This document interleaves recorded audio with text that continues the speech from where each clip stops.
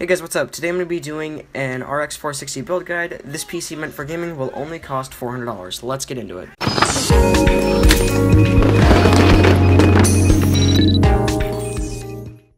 So AMD just released their newest budget GPU on Polaris's architecture, and if you're a gamer on a budget, this may be the card for you. As we've seen in videos, the RX 460 will generally push out a few more FPS than Nvidia's 750 Ti, which was what some would consider to be the best budget option for a long time. I personally own a 750 Ti, and I'm also releasing a video tomorrow that will compare some of the 750 Ti's graphics to Skylake's integrated graphics. So if you're interested in that, you can just go ahead and click on the middle of the screen and it will bring you right to it if it's released. So enough about that, let's get into the parts. For CPU, I chose an Intel Pentium G4400. This is a dual-core CPU clocked at 3.3 GHz. It also has 3 MB of level 3 cache. If you're just going to be gaming, there's no reason to shell out a ton of money for a spendy CPU, so the G4400 should be enough for our build. If eventually the G4400 isn't cutting it for you, you can upgrade to a Core i3, i5, or even an i7 at some point if you need some extra processing horsepower.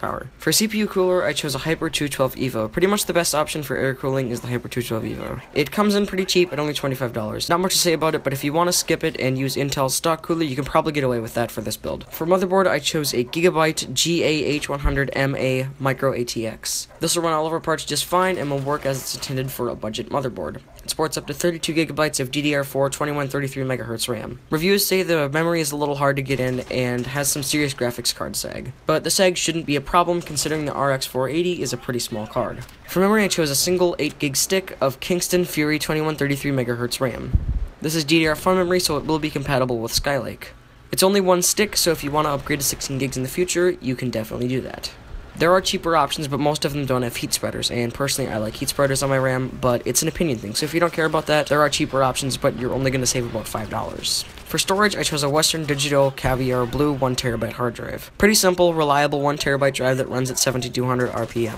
I chose a hard drive since this is a gaming rig, and we're on a pretty tight budget. If you want, you can add an SSD, or get rid of the hard drive altogether and just have an SSD. It's a matter of what you need for your PC. So for a graphics card, I chose AMD's new RX 460. This card just came out, and its performance is comparable to Nvidia's older 750 Ti. The RX 460 will outperform the 750 Ti just by a little bit, but the prices are still about $20 higher than AMD advertised. So if you wait a week or two, you might be able to save a few bucks. This card features 2 GB of VRAM and a base clock of 1220 MHz. This card requires a single 6-pin adapter and has a TDP of 75 watts.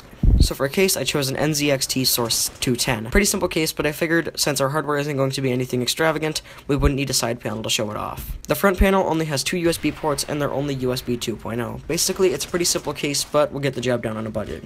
And finally, for a power supply, I chose an EVGA 430W 80+ bronze. Very good power supply, I have it myself, and it works just fine for low-spec builds. Only problem I have with mine is the power cable won't go all the way into the power supply. Not sure if I got a bad one or if it's a problem everyone has, but it's worth mentioning. As always, the PC part picker list is down in the description below, so if you want to go there and look at the parts, buy the parts, you can go ahead and do that. Leave the link in the description along with my Twitter. If you want to follow me on Twitter, I post updates about my videos there pretty often, so yeah, if you want to follow me on Twitter, go ahead, my link's in the description.